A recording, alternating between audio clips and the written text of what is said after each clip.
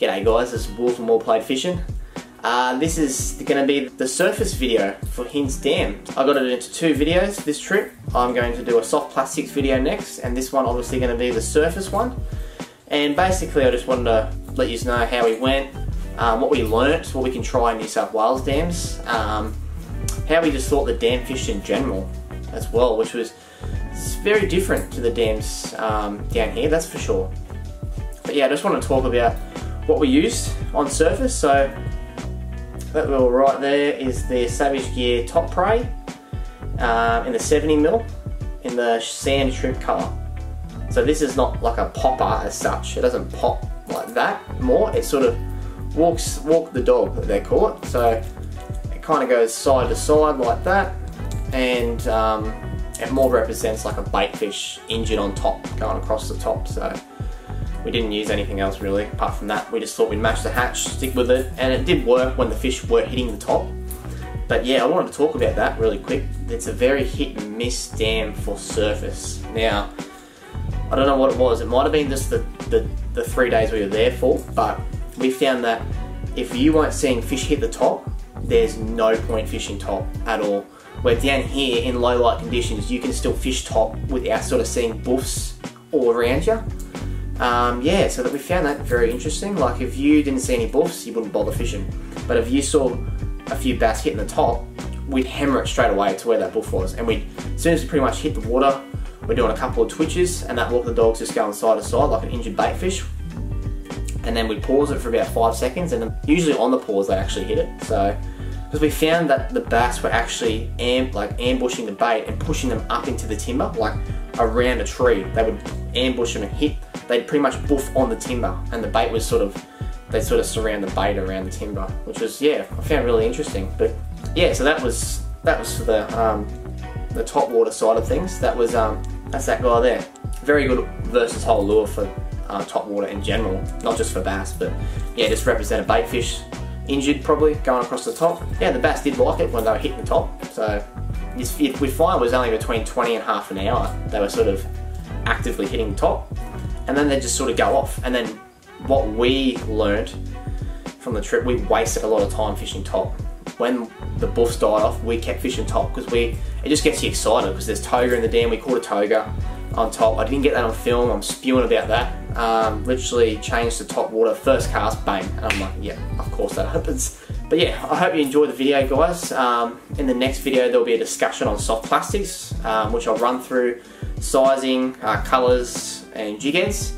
By all means, I'm not an expert on the dam, so just what we use and what we had, fairly good success on. So keep watching, guys. Let me know what you think, and yeah, see you in the next one.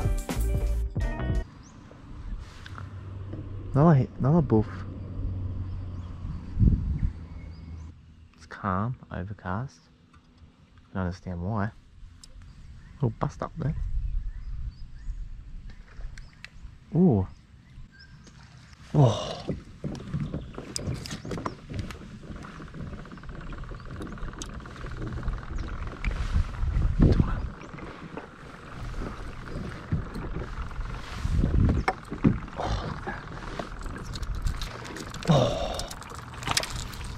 Oh my God.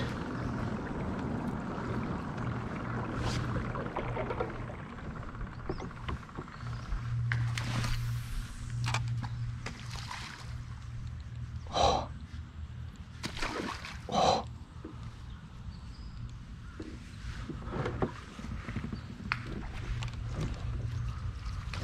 Wow, look at this.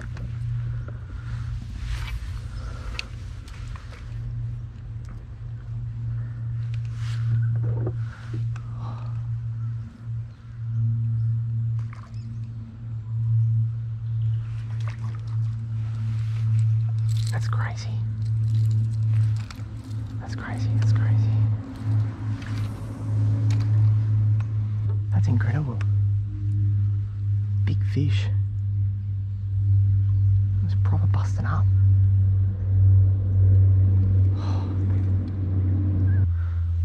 Heart was racing then. That's crazy.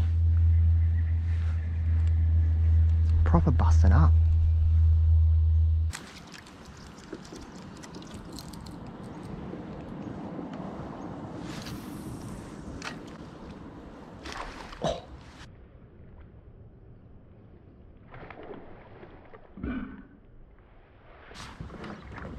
toga. Oh, he had it.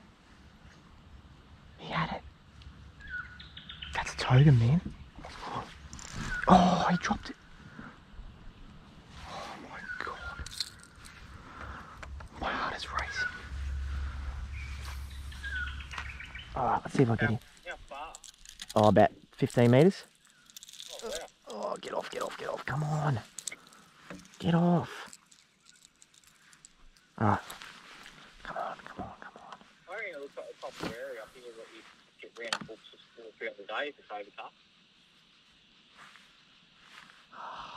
I should have been quicker. Here's the carbs up the back there. Oh, oh, big, big.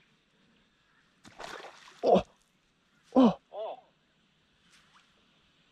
You have Gallia? Yep, that was a big fish, man. I think that was a toga, that first one. Yep, got him. Yes, I saw that. I literally was looking and I saw them. Hang on, hang on. Oh, good fish. Oh. Had 3 goes at that.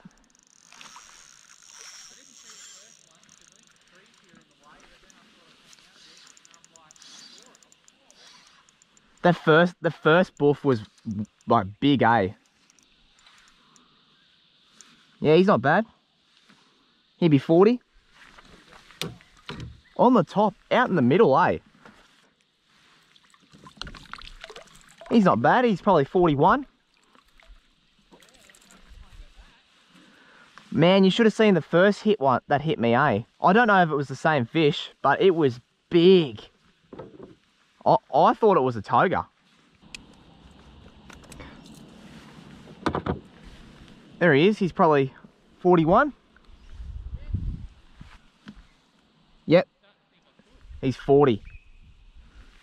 40 centimetres. Beautiful bass. Oh, that was awesome. Yeah, literally, they get right up against the tree and they must like corner them, the bait. Yep. And they literally boof at the tree, eh? It's crazy. I think the toga was about 30 metres up there where I hooked him. He won't come back, I wouldn't imagine. No, no way. He had 3 attempts. I still reckon you're only for a chance with a toga if you don't see a buff. But if you see a buff, you're in for a great chance of the bass. Yep. I reckon. Yep, I agree with you there. I reckon we go back on the other side because I've fished along here. Like imagine, like, you know how Lockstock goes off in October? Yeah. Imagine if it was like that. Oh, toga. Yep. Togs. Oh. Oh, yes. Doesn't matter. Get him in. That was roughly where... Oh, no. It was in his mouth, I saw it. That's why I was trying to take my time. I didn't want Oh. to reef it out of his mouth. Yep. He would have been like 50 something. Yes. He was right on that tree, hit it straight away. Yep. No. Yeah, I saw it, it was right in his mouth, the whole lure. Yep. And that's why I said, like, I'm going to take my time, like. Yeah. And he, as soon as he turned, then it just fell out. I reckon we go over here. Anyway. Yeah. Man, we've well, that's 3 toga we've missed now. Or 4, like. No, yeah, 3. All up this trip. 3 toga.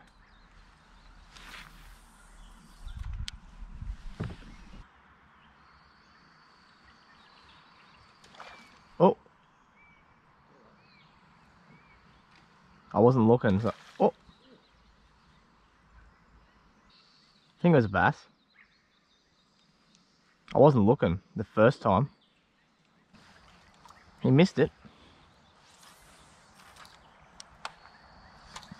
Ah, you're joking. Well, just reel on that.